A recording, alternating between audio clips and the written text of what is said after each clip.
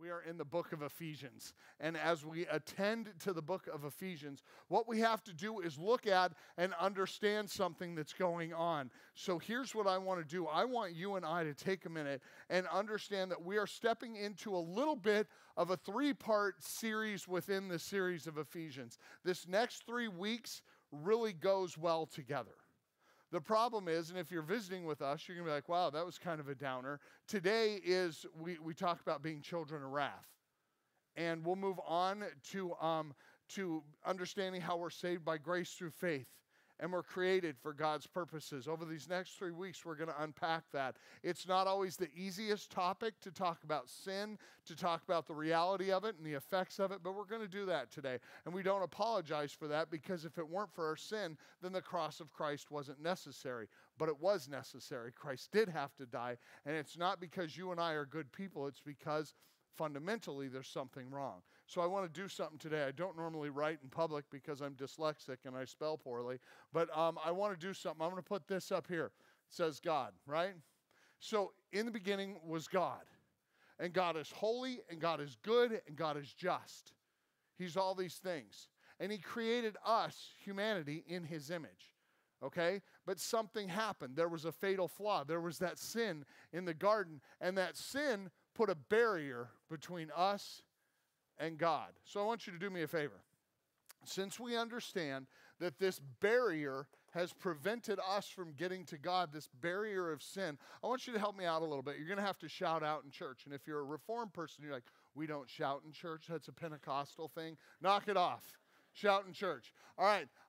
So here's the thing. Who's the worst? Like, think of sinners. Like, think of them. You're like, okay, I can't say them because they're with me here. But I have to.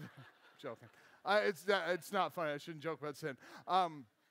So you think of sin, and you think of the worst sinner. Who's the worst sinner in the history of the world? Who can you think of? Hitler. Hitler, y'all, you guys got to remember Stalin, too. Stalin was a doorknob as well. But we're going to give old A.H. a chance here. He's down on the bottom, right? Adolf Hitler, yes, pretty sinful. Okay? Not a good person, Adolf. So who is a good person that you know? Somebody who's been good at life, you know? Whoa, again? Wow. Let's just take her to the top of the list. Wow. Okay. Who's pretty good? Mother Teresa. What's really good then? All right. Oh, we're about to spell Teresa wrong. All right. So between Mother Teresa and Adolf Hitler, the rest of us exist, right? The rest of us are somewhere in between here. So let's just do this. We'll put Grandma here because... GMA, not Good Morning America, but Grandma. So we'll put Grandma here. Somewhere here below Grandma, I get a B, Pastor Eric, right? And then for most of us, we live kind of in this section. Hopefully Hitler's not with us today. But if you are, there's a chance for salvation, right? But for us, we understand Grandma, Pastor Eric, Mother Teresa. But here's the problem, and here's the fatal flaw. If you're the best person, you're the Billy Graham or the Mother Teresa, what do we do about this? What do we do about the gap between the best person ever and God? Because it still exists. We have to understand that no matter how good a person is, have you ever heard that? Why do I need Jesus? I mean, I'm a good person, so is she, and there's still a gap. There's still a gap that separates humanity from this perfect, loving, holy God. We're going to talk in Ephesians today about that. And we're going to take a look at it and understand that when we say, I'm not that bad, we in our lives are trying to put some Novocaine on our soul and help us feel like there's a way to bridge this. I'm a good person, right? But what if we're not? What if we have to face the fact that sin has attached itself to you and I in the same way it did to Adam and Eve, to Adolf Hitler, to Mother Teresa? What if we are all under the same curse? Let's take the what if out of it. We are all under the same curse. Ephesians chapter 2, verses 1 to 3 says it this way. As for you, you were dead in your transgressions, which means, or sins, in which you used to live when you followed the ways of this world, and the ruler of the kingdom of the air, the spirit who is now at work in those who are disobedient. All of us also lived among them at one time. All of us were sinners. And we did that by gratifying or satisfying the cravings of our bodies. And we followed its desires and its thoughts. Like the rest of them, we were by nature deserving of wrath. If you're a visitor today, you're like, this feels good. I like this. Thank you. I'm deserving of wrath. Not like, punishment, but wrath. Dropping a heavy W on it, right? You're deserving of wrath. The wrath of Almighty God coming down the line in humanity for our disobedience, for the things we've done that separated us from God. Eugene Peterson is an incredible theologian, and he wrote the transliteration of the Bible called The Message. Now, it's not an exact translation because what Eugene Peterson did is he wove it into more contextually appropriate language for us. He made The Message read more like an English conversation. And he's a great theologian. He's an incredible Greek, Hebrew, and Aramaic scholar. So he knew what he was doing. But in this today, I want to take a minute and read that same block of Scripture in a way that maybe we'll understand. It wasn't so long ago that you were mired, stuck in that old stagnant life of sin. You let the world, which doesn't know the first thing about living, tell you how to live. You filled your lungs with polluted unbelief and then exhaled disobedience. Oh, this is a good one, isn't it? Good job, Eugene. And then exhaled disobedience. Oh, go back if you could real quick. We all did it. We were all part of it. Jump on if you could. All of us doing what we felt like doing when we felt like doing it. All of us in the same boat. It's a wonder God didn't lose his temper and do away with the whole lot of us. When you read it like that, you begin to understand that for you and I, there is a fundamental issue at stake to understand. Good people don't go to heaven. Hear that for me. Good people don't go to heaven. Christians go to heaven. Right? Because good people suffer from the same flaw that you and I do, a heredity of sin that allows us to fill our lungs with unbelief and exhale disobedience. Think about that. Fill your lungs with unbelief and exhale disobedience. There's a really interesting connection, and I'm guessing why Eugene wrote it this way is because in the Hebrew language, when you talk about the name of God, Yahweh, right? And they pronounce it a little differently in the Hebrew. When you talk about Yahweh, it actually phonetically is the sound of breathing.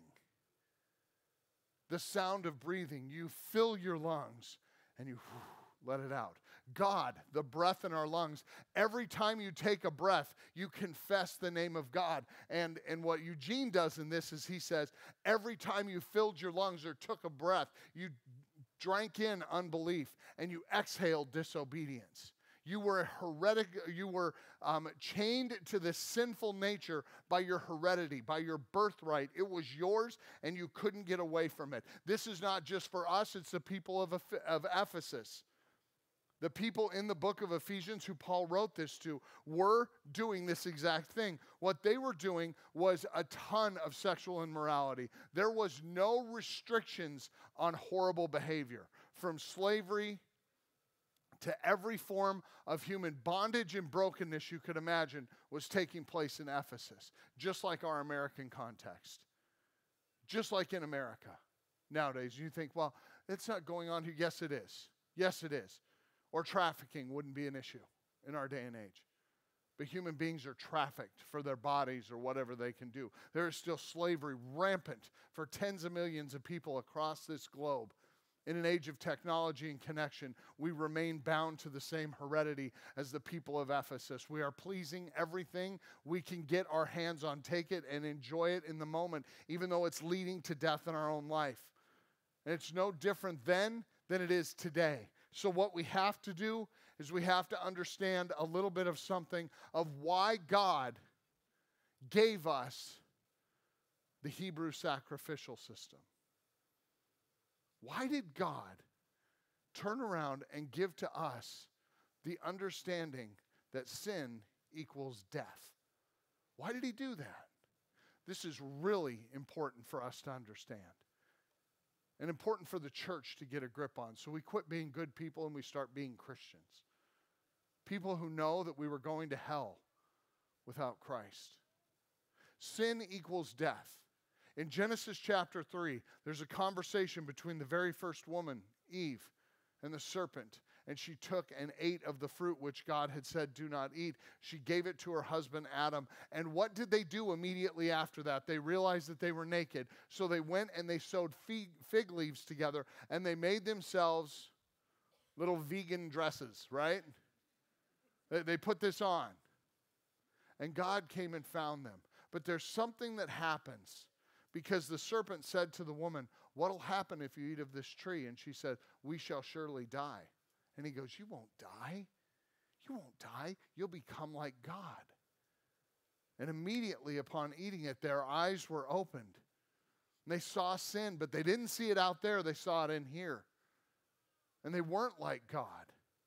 They were under God's wrath now, and this new barrier had been put across, no longer able to fellowship, but something happened even out of that.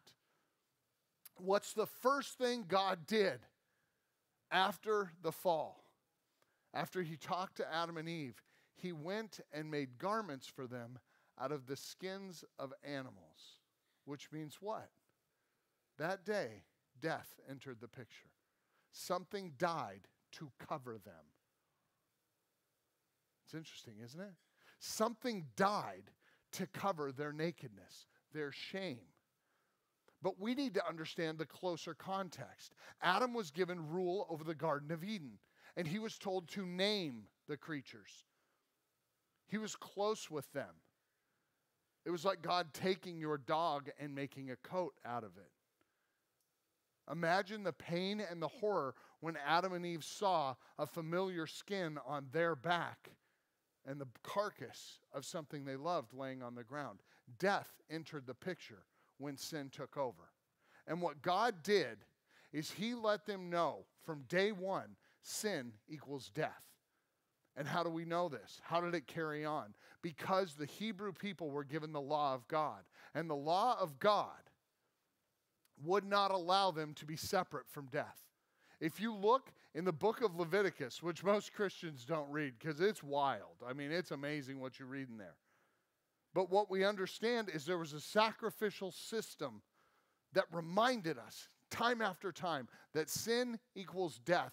And God kept death before his people constantly. It was constantly. And it was not to make God happy. God didn't have them slaughtering sheep and doves and ox and bull and all these different creatures. He didn't have them doing it because God needed more meat. God had them doing this so that the cost of sin was ever in front of them. That sin equals death. And in Leviticus chapter 4, they really unpack two kinds of sin. Willful sin, there was a bunch of sacrifices for. But there were twice as many sacrifices detailed out for sin committed kind of by accident, right? The time when you stub your toe and you call a vacuum something it was never intended to be, it'd probably be a little more willful. But then those moments where you just make an honest mistake. And it was a mistake, but it's still a sin. And God had twice as many ordinances for people's mistaken sin. Things they didn't mean to do, but they did anyway. God had twice as many of those. God set up a system of sacrifice that would remind people continually that death accompanies sin. And in death, we rest apart from God. How terrifying is that? How unhappy of a message is that? When we recognize that the sacrificial system was to keep death before the people of God, to understand that sin's consequences are laying over on the altar. And the smell of blood and meat in the hot Mediterranean sun filled the temple constantly. Why? Because if sin meant death, God wanted us to understand the cost of living unfaithfully. He wanted us to see and experience what it was to lose something we loved in order that we know what we truly lost. We lost our connection to God. We lost our relationship with God in sin. So for you and I, we recognize that even in the Passover, what God did is he told them, find a lamb without blemish and raise it close to your home like a pet. Keep it close. Let it be dear to you, close to you. And then on Passover, they would kill the lamb. Why? Because they had to be reminded of the intimate consequence of death because of sin. God wouldn't let them off the hook. He wanted them to see, if you sin, this is what comes. And somehow we've muted that message to think, I can get away with it. I can keep a hidden sin from God. We can't. I can keep a hidden sin from this community. You probably can. But from God, you cannot. We inherently breathe in unbelief and exhale disobedience.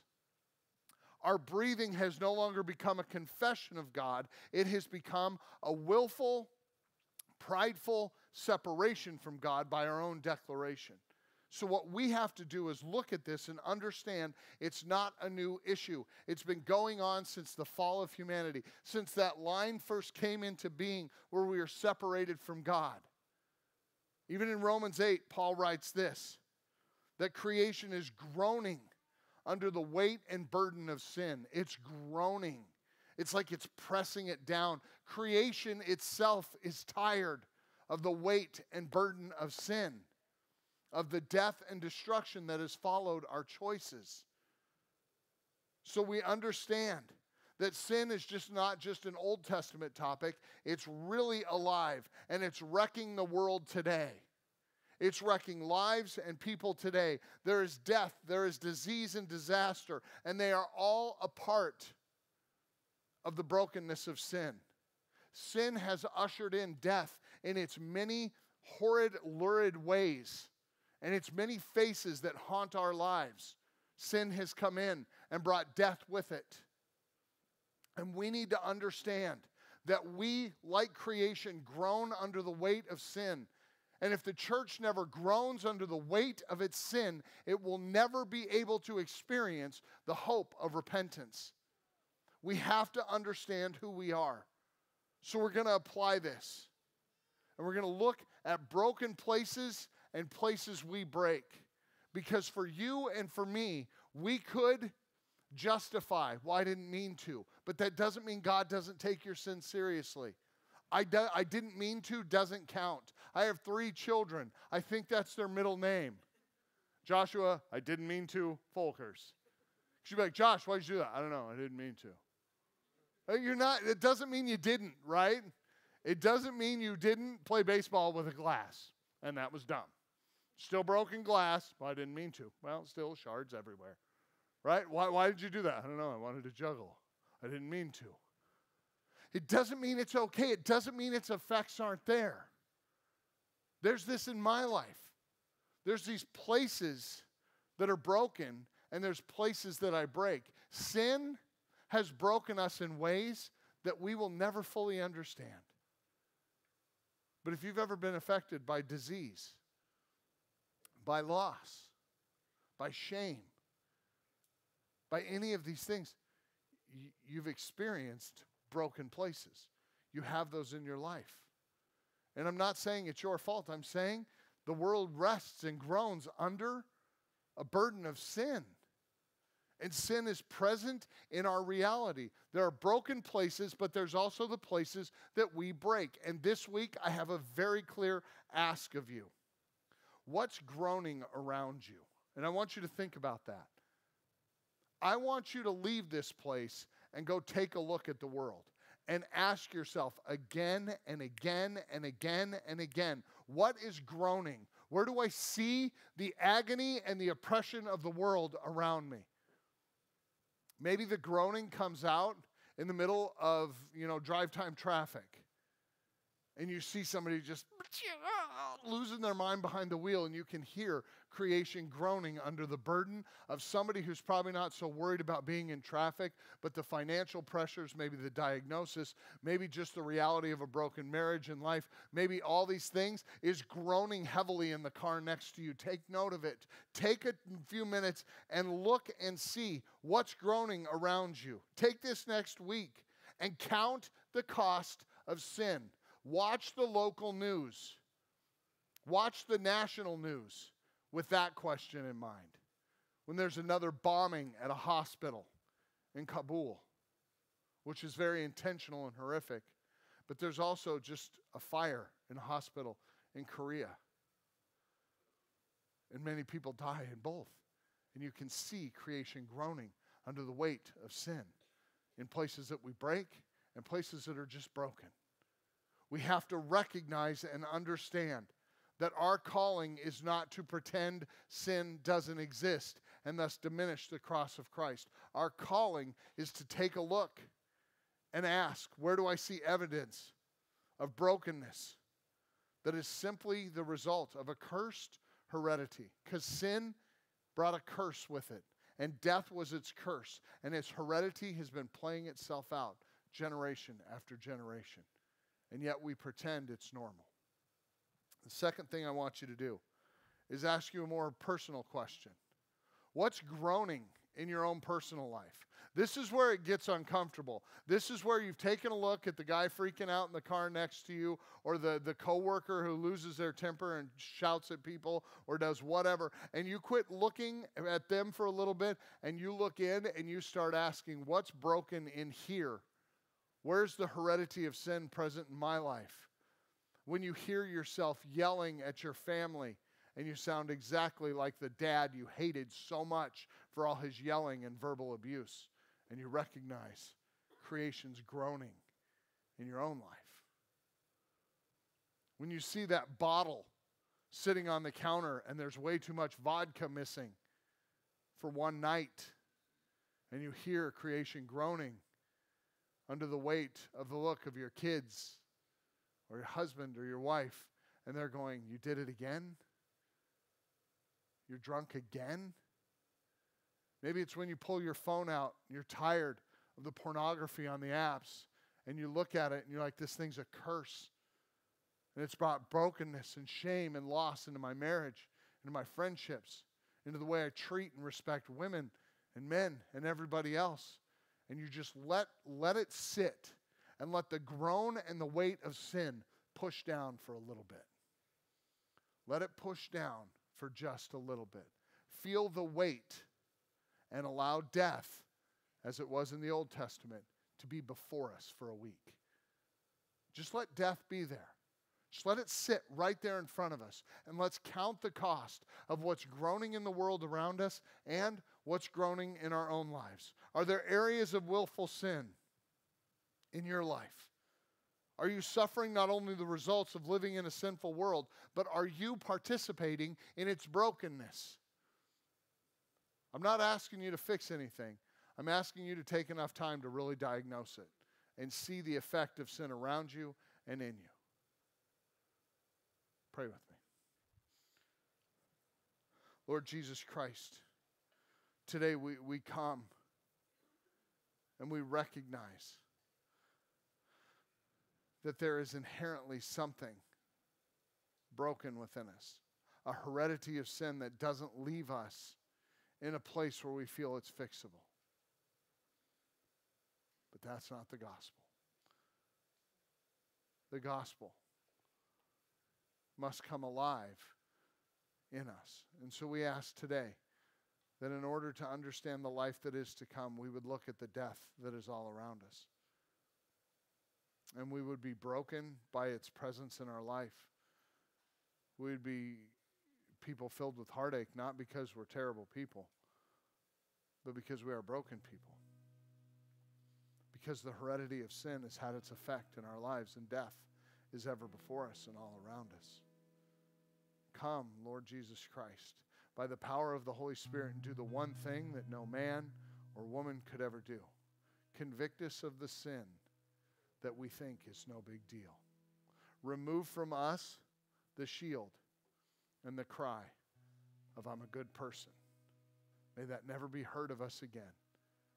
May we be people who understand the weight of our choices. We pray this all in Christ's name. Amen. I want to show you something real quick. On this, the least fun Sunday ever. See, there's something that happens in Scripture when people know the weight of their sin. They quit looking within to find answers. And they find one who somehow made the leap, the Lord Jesus Christ. And in Jesus, Mother Teresa's okay. And in Jesus, your grandma's okay. And in Jesus, even Pastor Eric's going to make it through. In Jesus, and this is going to be the tough one, had Adolf Hitler wanted to know forgiveness and redemption, he'd be okay. Yeah, right? See, here's the thing. There's one who made it through. There's one who made it through. But our heredity of sin must first and foremost be dealt with. We can't just lean back and be like, oh, it's all okay. It's not okay. Death is ever before us. And this isn't the normal ending to a sermon for us here at the Foundry. But don't leave here feeling free to be like, well, I can shake that one off and come back for a better sermon next week. Please don't do that. I want you to leave here and find, with good effort, the places that are broken around you and in you. I want you to be keenly aware of your sin, because the Apostle Paul, after writing this scripture, at the end of this text, there's a sentence that says, right at the end of, like the rest, we were deserving of wrath, but thanks be to God. Before we get to the but, I invite you to go and deal with what's dead in your life, in my life, the world around us, and at least name that which is ever in front of us, the consequence of sin, so that we can come back and name who is Lord over it. Please don't feel comfortable doing nothing out of this. Because if we are to be the church, we have to be the church redeemed in Christ, not in good people. As you go, may the Lord bless you. May the Lord keep you. May the Lord cause his face to shine upon you and be gracious to you. May the Lord turn his face towards you and give you his peace. In the name of the Father, in the name of the Son, in the name of the Holy Spirit. It is time for the church to leave the building. My friends, you are dismissed.